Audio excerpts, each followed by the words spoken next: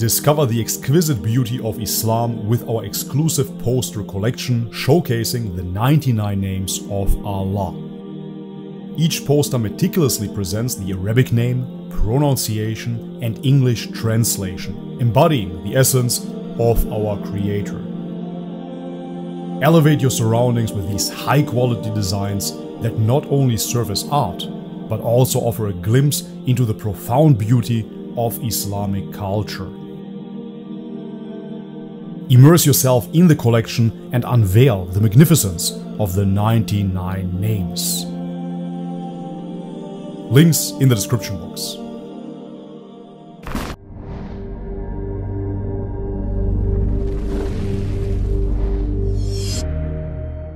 Alright guys, welcome back to the channel. If you're new, my name is Bobby. Guys, it has been a while since I did a sit-down video. The reason being, you guys wanted me to talk about nutrition, specifically about nutrition during Ramadan. I will be training during Ramadan, inshallah. However, I will reduce the frequency, of course. This will be a time where I work more on technique and maintenance. The main focus will be, of course, to draw closer to God. This is what Ramadan is truly about. It is not about improving in this dunya, in the physical, but improving spiritually, of course. However, when it comes down to nutrition, I want to talk to people that do not have much of a background when it comes down to sport nutrition. They're not really working out. However, they want to use the opportunity of Ramadan to actually get into shape. Guys, when you're fasting throughout the day, this requires so much discipline. You really have to understand that most Muslims are just regular normal people. But most regular normal non-Muslims do not have the discipline to actually fast all day through. Of course, nowadays we have the trend of intermittent fasting. People not eating for 16 hours, sleeping 8 hours, and then not eating for 8 hours.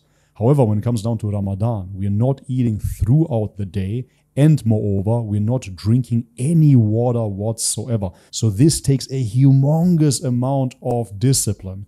However, all of this discipline is chucked in the bin ultimately once iftar comes about. People break their fast and they eat all kinds of calorically dense, nutritionally depleted foods. And so therefore many Muslims actually end up gaining weight during Ramadan. And that is such a shame because, as I said, you're already so disciplined throughout the day. All you have to do now is take that discipline and extend it throughout your eating window. That's all you have to do.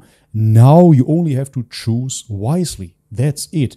Instead of eating kebabs and all kinds of oily food, simply eat a nutritious meal. And a nutritious meal doesn't have to be bland and boring. I know nowadays everybody is brainwashed into thinking, oh, salads must be healthy.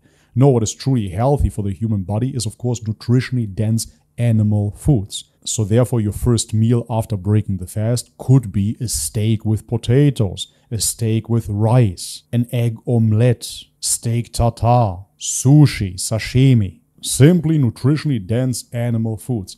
And guess what? Once you sit down and you actually eat that food, you will feel fantastic, especially throughout the next day when you're fasting again. If you break your fast with donuts and croissants and hamburgers and whatnot, you're going to experience a crash. And the next day you feel even hungrier than before. Probably you're going to experience indigestion as well. As long as your meal contains a lot of protein, you're going to feel much more satiated because we actually have receptor sites within our guts that recognize that our meal had an abundance of protein. This is because, yet again, humans are created to eat meat after all. Please track your protein intake during Ramadan. If you weigh, for example, 80 kilograms, you should eat at least 160 grams of protein. So this is 2 grams per body weight kilogram. Focus on the protein first and foremost. Get in the healthy fats. Healthy fats, no, again, contrary to popular belief, is not an avocado. Healthy fats are egg yolks, butter, ghee, fish oil. Again, all of those animal foods, because fat-soluble vitamins are called fat-soluble vitamins for a reason. They're found in fat, in animal fat. This is where the vitamins are stored, and this is why those foods are so nutritionally dense. When you're eating a good quantity of protein, paired with micronutrients, you experience much less hunger. After the meal, you feel satiated and happy. If you eat a croissant, as I said, then you can eat another one, and a donut, and a cake, and a baklava, and it simply never ends. You're not going to be satisfied. So my point of this whole story is to keep it short and sweet. The discipline that you have acquired during Ramadan, the discipline that you truly have during the day, simply extend it.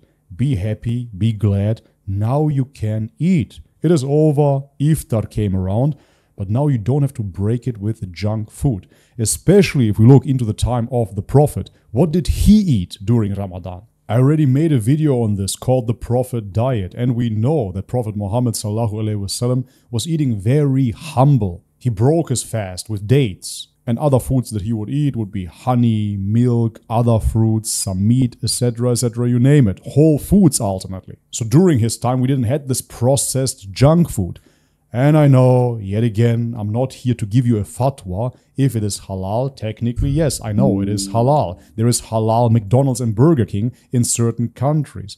But is it something that was accessible during the time of the Prophet ﷺ? Of course it was not. During these times, people ate whole foods. And whole foods nowadays is a label, but back then it was just normal food. There was no processed food, and therefore by default, every food would be whole, would be as God created it ultimately. Anything that is found within its natural form is of course good for you, is of course healthy for you.